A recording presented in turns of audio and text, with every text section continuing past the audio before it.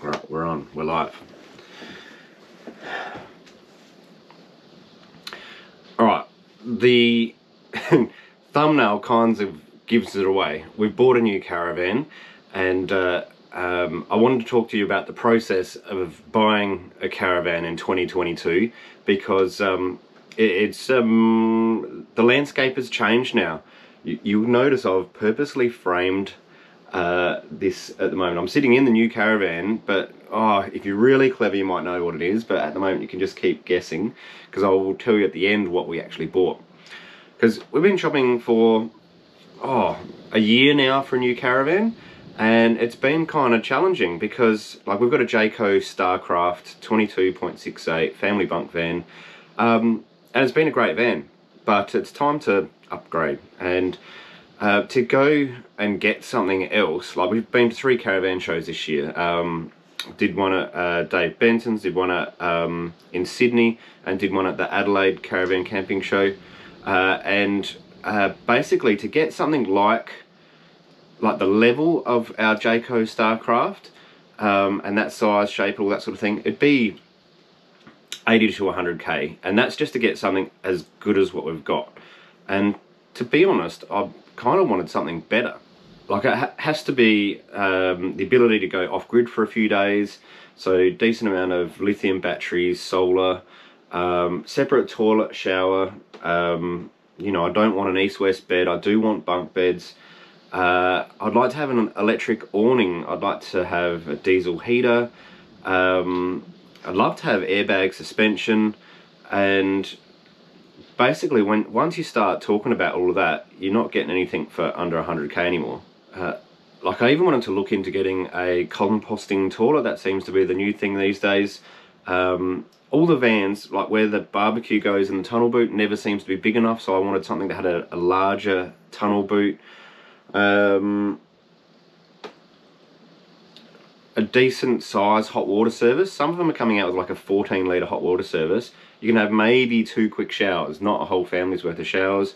And fans, like Sirocco fans everywhere. Weight wise, I've got a Patrol, says you can tow through it 3.5 tonne and 350 on the bull, but I don't want to run it to that red line.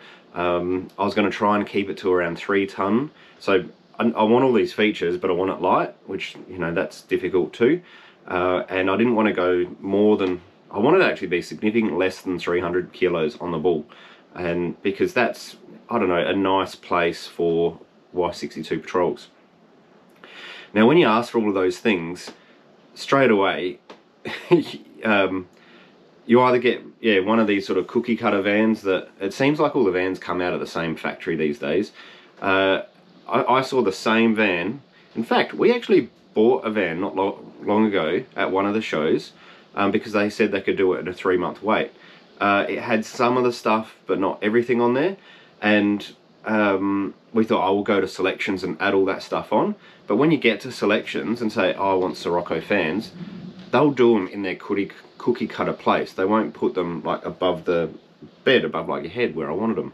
They were very specific. I couldn't get the composting toilet. I couldn't get I could get airbag suspension, but it was $8,800, which I think was a bit of a rip. And even to upgrade the lithium solar, I think they were having a bit of a go there. Like it's like they didn't actually have a price list to go off. It's like, oh yeah, that sounds like, you know, $1,500. We'll just add that on for a solar panel or whatever. I feel like when you go on up spec, that's when they can really get you and advertise a cheap van and get you on the selections. Like I wanted suspension that could at least get me into a campsite. It doesn't have to be full off-road. In fact, I think that's a waste of weight.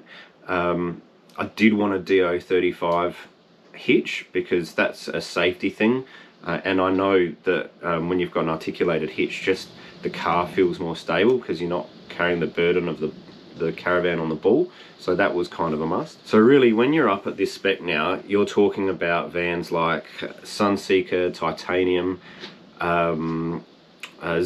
That was probably our favorite one because they seem to do all of this stuff, have a really nice modern interior and be lightweight. But 2 downsides. One, it was going to be over 150,000, which I could probably stretch to, but you have to wait like a year, maybe even more for those brands. And it's interesting how the really good brands you have to wait for. Whereas the stuff which is, yeah, this one van I'm talking about, it had the same shape to it, like the way it was made. It had the same toolbox, like identical toolbox on the front. The cupboard handles, the interior, the way the leather was stitched was identical in 4 different vans, but different brands that I just saw, one in, you know, Sydney, one in Adelaide, and around the place. So there must be some massive factory that just like pumps out vans and said, you want a van, you want a van, you want a van, just put your sticker on it and you can be a caravan sales company as well. The problem with like ordering a zone, for example, one, I wanted something now, but you know, for that sort of money and taking, you know, a year and a half to make, I don't know what's going to be happening in 18 months time. Like the economy might be going fabulous and yet no problem, and I sell lots of, you know, stuff at my work and I make enough money to afford that sort of van. It might go the other way, and I'm just really reserved about like committing that much money for like a year or more's time away. So it kind of left us in a bit of a pickle, to be honest. It got to the stage where we resigned to just keeping our Jayco Starcraft. Like, it's not a bad van, just I want to update it basically. But there we are. But then things like kind of changed. Like all those interest rate hikes started coming up, one by one. I was looking on caravan camping sales, and if you saw a family bunk caravan come up, it was there for like 5 minutes, sold. Like before you could go look at it, it was sold. People were buying them from interstate, sight unseen, just bang, gone. Because I was starting to think that maybe the second-hand market is worth looking at. And then I was actually just scrolling through Facebook Marketplace, which I like to do, and a van popped up. It was a 2021 build. It presented as new. It didn't look like the family had even done anything with it, to be honest. And it had a heap of extras on it, like gas heating, like the, you know, upgraded mattresses, instantaneous hot water service. It was the layout that we wanted, like being a 22-foot van again. You might be starting to guess what it is. Heaps of little extra bits, like they increased the size of the tunnel boot. There was a big toolbox on the front. It's got a Sphere Wi-Fi set up in it. There's a bit of a giveaway. All the stuff we wanted. 224-litre compressor fridge.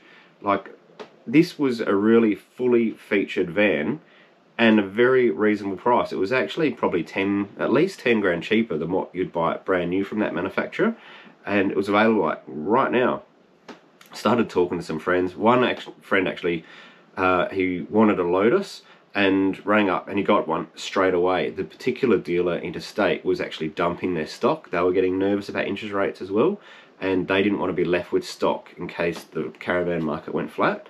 It's been spoken about for ever since COVID started, actually, that, you know, this is all going to come down off the other end.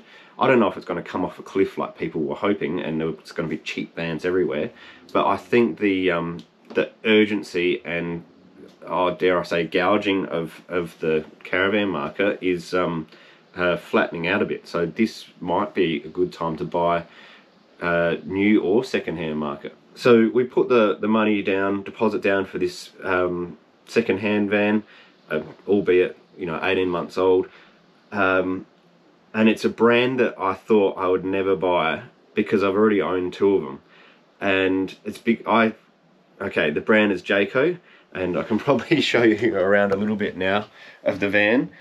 I went with Jayco because it's like the evil I know opposed to the evil I don't. Like, I know on Jayco stuff what's going to break, you know, probably the handles, and I keep spares of them from my old van. I know the build quality, like the suspension, everything is excellent, can't fault that. Cabinetry is not bad, and I think they've actually improved a fair few things over the years. They've just made them look better, and more as I started looking at this van, I'm going, actually, this is pretty good. It's got a lithium setup. It's got, I think, 300 watts of solar. Sirocco fans, exactly where I wanted them. the colours, yeah, it's Jayco and it looks the same as every other Jayco, but I'm kind of living with that. And they've stepped up just the bits and pieces with the Wi-Fi and the power, the fridge. It kind of made a lot of sense. I'm going to do a whole nother detailed video on the Caravan for the people that would consider a Jayco 22.68 all-terrain. I think that's what it's called. I mean, all the little features and stuff, but like they've really stepped up. Like this fridge is massive, massive freezer as well. So yeah, I'll do the full review on that. But yeah, turns out I own a Jayco for the 3rd time. I got it for a good price instantly, and the more time I spend in it, the happier I am. So yeah, it was a surprise to me too. All right, next video I'll do the review on the van so you can see it in detail.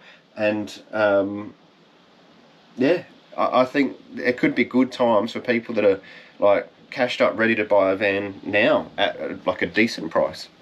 This one's out. I'll see you next time on YouTube. Yeah.